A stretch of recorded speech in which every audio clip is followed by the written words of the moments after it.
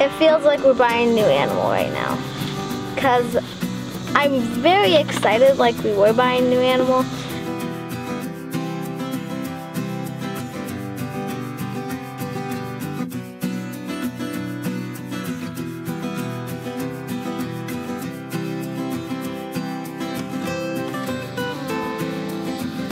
She looks a little more grown up, huh?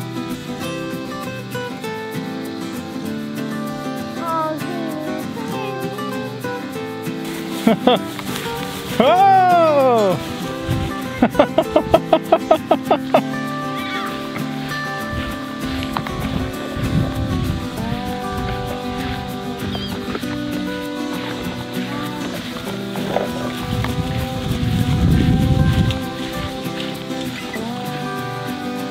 I can't believe we're gonna go get Xenia. Are you excited about that? Yes. Let's move the pony because she's going to be happy as well, right? Yeah. All right, go get him, go get him. Couple things, I know, couple things have to happen to be able to have a milk cow. Either you got to buy a cow that's being milked, or you have to get a cow that just had a calf, or you have to get a cow that's pregnant and gonna have a calf, or you have to get a cow and get it bred and then wait for it to have a calf. And that's where we're at. We got the cow, dropped her off to get bred, and now we're gonna go pick her up. Hopefully she got bred. We have no guarantee that she's conceived, but that's our hope, that's our goal, that's, you know, what we wish, what we're hoping for, and we're gonna go check it out. Pick her up, bring her back and see. But a good friend of hers, shut that for me, son, so these ones don't all sneak out. I know, sheep, I know. A good friend of hers is this one here. Hey buddy, how you doing? I know. So Patience and Xenia are big friends, and I bet you this one's been missing her. Xenia's been missing us and her. And we're gonna go see, because what was one of your, well, we'll talk about that once I'm away from all you guys shouting. You guys want to get turned out on a different pasture today to eat some stuff? I'm gonna let you guys go back here soon too. I just got a fence and a couple trees. We keep these guys here overnight and then put them out in different pastures during the day. And this isn't even all of them, because half of them are up in the garden right now, mowing stuff. But I wanted a generation of stuff here, so the clover gone to seed, the yarrow gone to seed, some of the turnips and different things here have gone to seed. So I wanted to reach its maturity, dump the next generation back on the soil as seed, and then just continue to be lush. And so far so good here.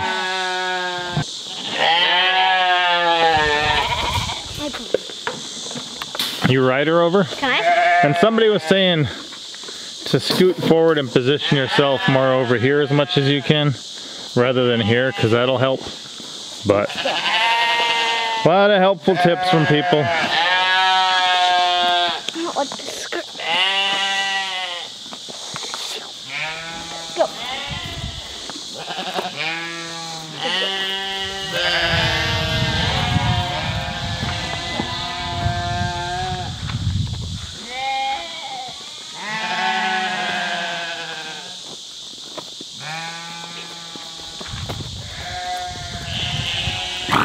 You gotta open it. Yeehaw! Go.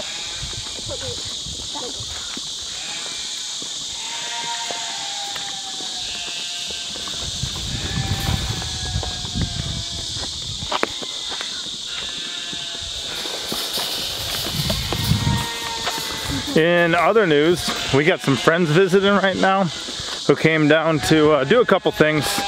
They wanted to take an off-camera look at our life where we don't edit it, and then help with some projects too. So I'm getting a nice cedar supply over there too. Elderberries are getting harvested. Mama's working on those right now. I think we might just dehydrate and freeze some, because we don't really want to make the syrup now. and do all the heat stuff that removes a bunch of good things from it. So we may just dehydrate and also freeze some, and then as we need, make syrup fresh. But we're moving Patience out to the front pasture right now. And we're putting her out here because when we get back, she's gonna be excited. And Xenia's gonna be excited. And if she's out here, when we pull in, we can let Xenia out into here. And I don't know, you think they'll just dance and run around and have fun? Yeah. Do you think they'll like nuzzle each other? I don't know. And what was one of your concerns about when we go pick up Xenia? Maybe she won't remember us? Maybe she won't remember you. You guys you're basically her mom. You're the one who, you know, Mama, you guys gave her her bottle for so long. Well, you guys ready? Yes. All right. Yes, sir. It feels like we're buying a new animal right now. Because I'm very excited like we were buying a new animal. But then I'm a little bit more excited because I miss Xenia and we haven't seen her since the 8th of last month.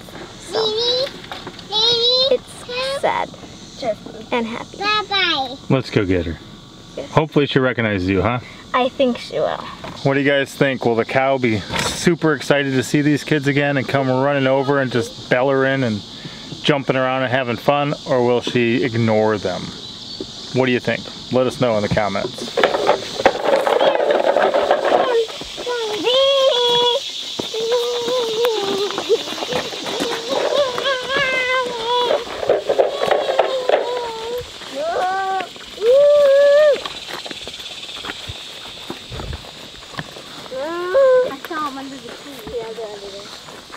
Give her a call, kids.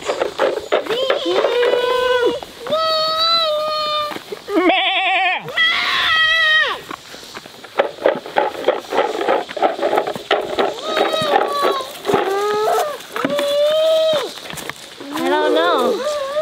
Sure ain't coming. Here, stay here now. Let's see. Xenia, come here.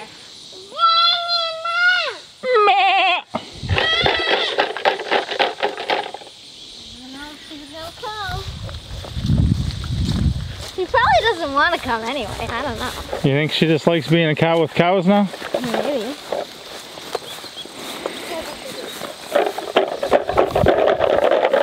Is that her right there? All right. The one getting Is that Xenia? No, not the one getting up, but I think the one standing in the woods. Yeah. Come here, Xenia! Well, hey, you three little ones maybe head back. Pinky will come up a little closer Yeah, where they can see. All the cows are in the shade under the trees there. Oh, is that her right there? No, We'll see where exactly she's at and if she recognizes us and wants to come. We don't know. Oh, I think I see her. She's laying. Oh, is that a bull? Is that her in the back that just got up? Yeah, Zini! Come here, Zini! Is that her in the back? Xenia! Oh, do you recognize this girl? Oh, she looks so teeny. Come here, little one. Come here, Zini! Come here.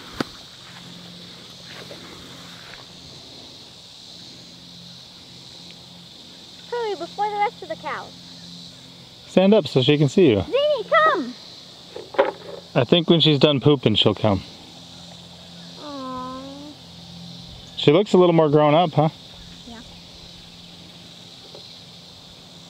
Oh, Zini. Come here, Zini. She looks back.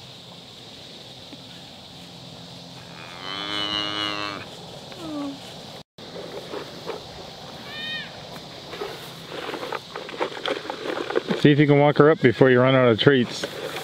Oh, you're gonna do that to her right away too? Oh!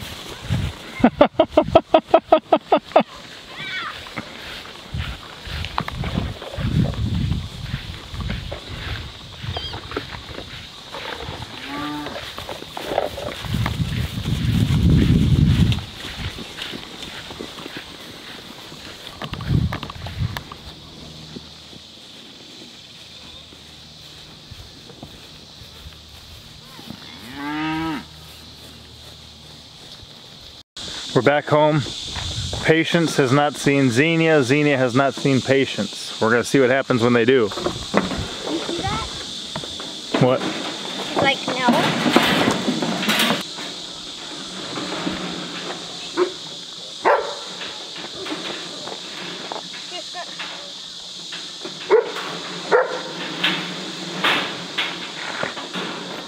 You're ready to run.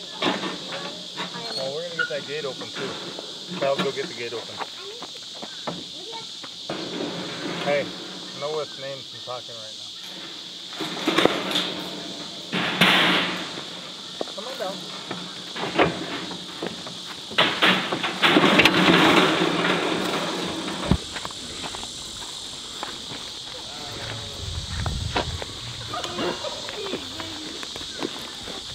Come here.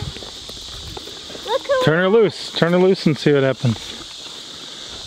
She's just gonna be hungry, I think. Not sure what kind of reunion these two are gonna have. There was quite a yearning for this cow when we first took her away from Patience, and she kind of bonded a little more with the sheep, you know, enjoying the company, but we'll see. Sometimes you bring animals together and they're super happy to see each other. We don't know what's gonna happen here.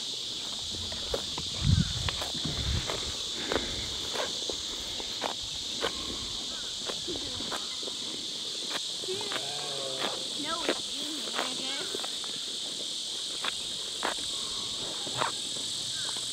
Look. You know who that is? Winnie.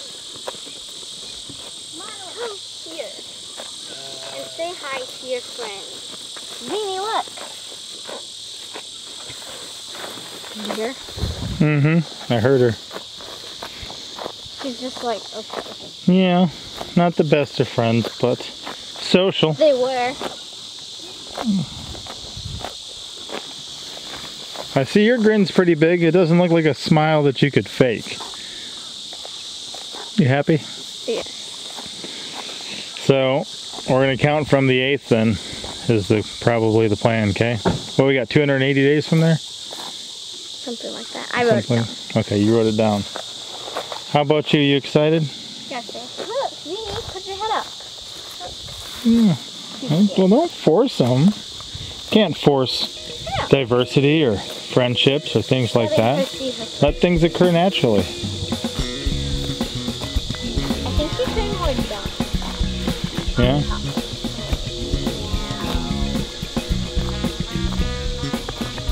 What do you think? Sorry.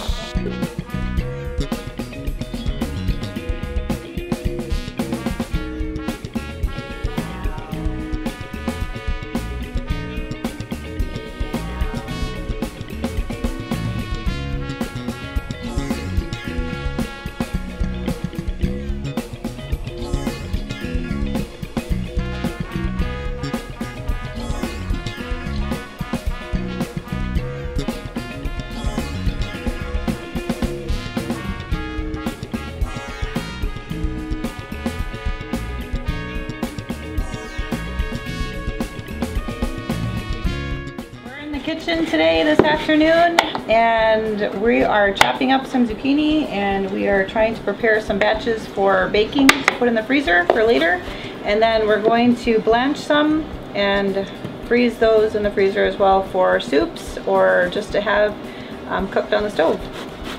And then what else do you like to do with it for the little guy? Oh, and I'm also making some baby food purees for little chili pepper today. I can show them to you too. So this is just from one zucchini. I just steamed it for about 2 minutes and then put it in the blender and pureed it. And then I'm just freezing them in the cubes. I didn't have enough for these, but I'm gonna make some more. And then just pop it in the freezer. When they're frozen, I'm gonna pop them in a little Ziploc bag and it's ready to go. And then anytime you want to feed them later, you just pull one out, let it thaw, heat it up, and go? Yep. I'll either thaw it just in a little jar or heat it up on the stove. So in that other video we showed you how we like to make these, and I harvested all that wild garlic, which we sold out of wild garlic bulbils. I'm going to make sure when I fulfill all the orders we have that we don't have any left. If we do have any left, I'll list a couple more, but we'll see. But Mama Pepper had taken it into 2 jars, but it's hard to add the right amount of honey, and especially you see how frothy they are at the top. So we split the 1 jar into 2, and we split the other jar into 2 as we kind of let this process happen for a bit. And once they're done bubbling, and once this solid or honey at the bottom kind of gets worked in, we'll add them back and just have 2 quart jars to store. And again, this wild honey, especially our local honey, raw honey, is really good. And then this wild garlic is really good too for our immune system. And so is elderberry, which we're also working on today. So with the elderberries, I wasn't sure what way we were going to preserve them. I thought maybe at first we would make some elderberry syrup, but I didn't want to add the honey in there and heat it and then lose the good nutrients or the good properties of the honey. So I could also add sugar and can it that way, but I think the best way to do it is to dry them in the dehydrator, and then we're going to just put them in the jar and save them, and then whenever we want to have the fresh elderberry syrup for medicine, then we can just do it whenever we need it. So we ran out of cheesecloth. I got one little piece left. I'll be able to make one more tray, but we got them going here in the dehydrator just on some cheesecloth, and I can already see the change from just a little bit ago. There I had a little more, trying to go with just a single layer and let them get nice and heated up. There still is some of the stems and stuff in there which can have like a higher cyanide content, so when we get it dehydrated, we'll be able to put them on a big tray and kind of shake it, and all the little dried balls will roll down and the stems will stay up, and we'll pick through them before we put them in jars. So again, you know, if we cook up the syrup now and just kind of can it, that's going to kill a lot of the good nutrients. We thought about freezing it, but we don't really always want to rely on the freezers and tie up that space, and right now we've got 2 freezers plus the one above our fridge, so remembering where things are and getting them sometimes is not always the easiest. So we thought if we just got some jars available, some dehydrated ones, that'll give us a good opportunity to quickly put them out. And the cool thing too is because we have a couple slightly different varieties of elderberries, they're all elderberries, but they flower and bloom at different times, which means they set fruit at different times, the berries. So we kind of just picked our first bush on the side of the pen out there. The second bush is coming in, and then we still have some that are flowering and setting the little green berries right now. So if we mess anything up or if we miss any harvest, we'll have a succession of harvest over a couple of weeks at least, but possibly, you know, more than a month, that we'll be able to at least capture some of that, or potentially all of it, but rather than having just a pile of it, because how many did we get this time? Almost 5 pounds. About 5 pounds, just kind of off of the one bush mostly, and that wasn't everything on the bush. Some had already disappeared, some were there, and some were still coming into, you know, ripeness. So we don't want to deal with 30 pounds of elderberries at a time. You know, we don't have dehydrator capabilities for that. We don't have other things, so to kind of have it crank out slowly over time helps get a staggered harvest. And I will be trying to make some elderberry jam, I think, later as they continue to ripen, and try that just to have a variety of, you know, our foods. Another one I might be trying today or soon is going to be some sauerkraut. Last time I made sauerkraut, we still lived in Wisconsin. So I got a bunch of cabbage picked and ready. So we'll see what we do with that. I want a sauerkraut though. We want to get more into fermenting and things like that. And then we got more tomatoes to can up, and we're probably going to start canning some of our potatoes as well. Let me go look at the tomatoes quick. It's kind of nice when you have things pop in. I'll show you the elderberries on the way here quick, and then I might go cut some more cedar here. Got a couple of cool projects. If I can actually tackle these things once I get all the resources organized, it's going to be great. But here, this first elderberry bush, you can see where I snipped a bunch off already. This one mostly lost his berries, but that one's about to be ready. Some of these still have green. Some of them are ripening and getting heavier. Across here too, this one's probably ready. These obviously got a ways to go, but you know, this one just has the green berries right now. It's getting its first couple. Over here, you can see where some of these up there, that was just flowers a tiny bit ago. It's barely even starting to go. And as we head down farther too, see we got some mixed colors ones there. Same thing here. And then green ones on the end. So they'll be spaced out. And hey, look, not a wild rabbit. We've kind of been free range in that one for a while now. It's apparently a pretty good escape artist, but it always comes and hangs out by the bins. I hope it's smart enough not to get eaten or something. Hey, buddy. Oh, I forget what they call this one. But there it is, just enjoying itself. Hiding under my cedars. I'll have the children catch it and put it back later. But it's cool with a lot of the plants when you can get that continuous harvest where it takes a while for them and then slowly over time you eventually can get the entire harvest in. I'm gonna save some seeds for the marshmallows too. So if anyone's interested in marshmallows, that will be coming up soon. But we're gonna take a look at these tomatoes, which I think I'm picking tomorrow. We got enough we're working on today, so it'll be easier to fit them into our schedule tomorrow. But wow, this looks amazing. And a squirrel just ran out of my garden. I don't like them. Look at this wall of tomatoes here, guys. So there's probably about 30 of them, 40 of them, maybe 50 of them here that are ready. Get them going here. And a cool thing too is there's so many different varieties of ways that people put things up. We were talking with a friend the other day and her grandma-in-law. The way that they did it growing up, they would just heat them up in a saucepan when they made them. And then they would just pour them hot into the jars and just let the jars seal on their own. They wouldn't even hot water bath can them. And I think last I checked, that lady who had grown up doing that was 90 something, I think she said. So it's interesting, you know. We're definitely those who hot water bath or pressure can. More there, including some lemon boys. You can see the color on those. Just beautiful. Interesting color. So, but Mama Pepper and I both have very different methods of preservation. There's a lot to choose from. And then if one doesn't have the opportunity, the other one can. And then if the other one does, you wind up with something slightly different. Same type stuff, just different means of storage. So that's definitely on the agenda tomorrow. And the cool thing too is with that many,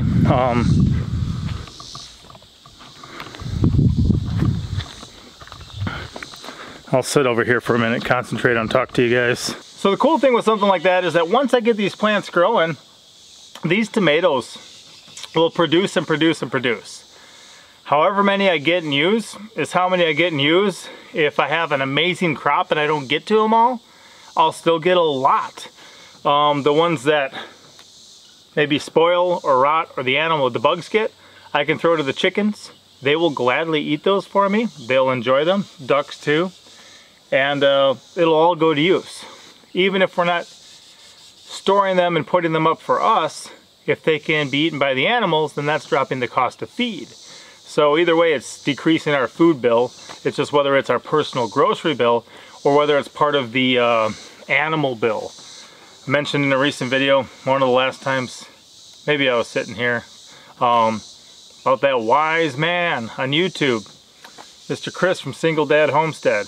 Let's talk about making sure to do things right with the animals. We took a trip yesterday and got rid of about 50 of our birds. A lot of them just reproduce after their own kind. A lot of it we let happen, but we want to be making sure to get the most out of things. It's cool too because birds are something you can gift, you can barter, you can sell. There's things you can do. Knew some people set up a homestead, so we dropped off about a dozen guineas, some males and some females, and then about a dozen chickens, 2 roosters, the rest being hens, so that they can start printing their own over time too.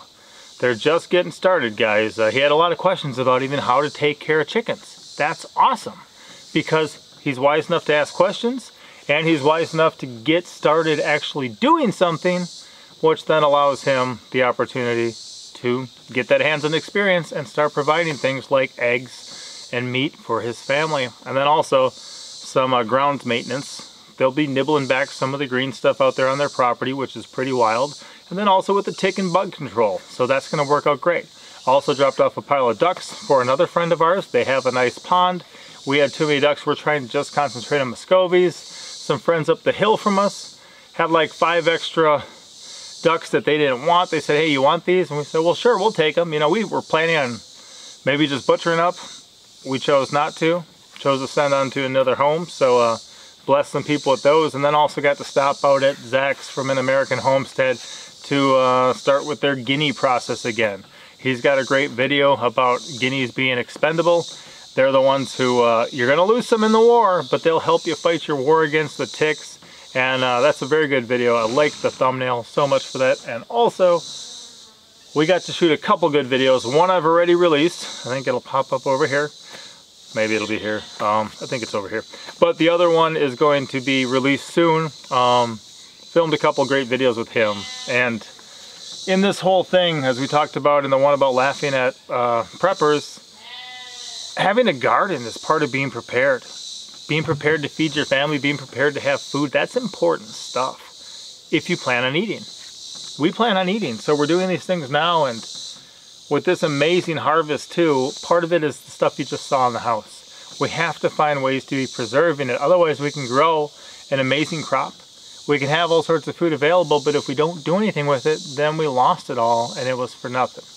Obviously, between us putting up a bunch, us eating a bunch fresh, having the animals take care of the subpar ones, there's ways to work it out where it's all used and it's all good, but we've got to do something with it, and that's the important part. Do something. I was eating some dehydrated tomatoes from last year just the other night while I was working on a video for you guys. You know, just if you dehydrate the tomatoes, to slice them thin and dehydrate them, you can see why they're classified as a fruit. They're so tasty in that presentation, and a lot of people will never really get to enjoy them that way. We like them, even the kids. I mean, they're pretty much eating a raw sliced tomato that has no moisture in it, and they love it. So if you haven't tried something like that, I would recommend it. Experiment. Canning, dehydrating, other ways of preservation. Freezing is good. If you got the space, that's something good, but we're trying to get more and more out of that. I'd like to get back to a freezer. We have more kids now. It may not be realistic, but I do appreciate all these other methods that we're able to learn and use for preserving our harvest and having that food later for our family. In other news, I got a new vacuum sealer.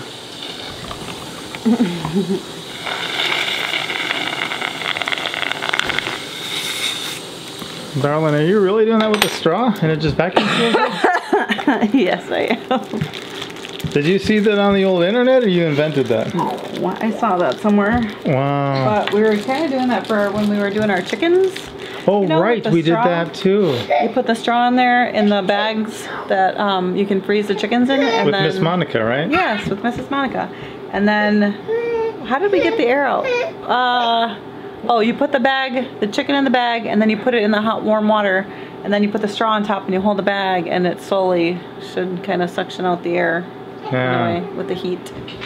That looks good. I figured any bit helps to get whatever air out, so. Yeah, save that space. So, yeah. Right on. That's right.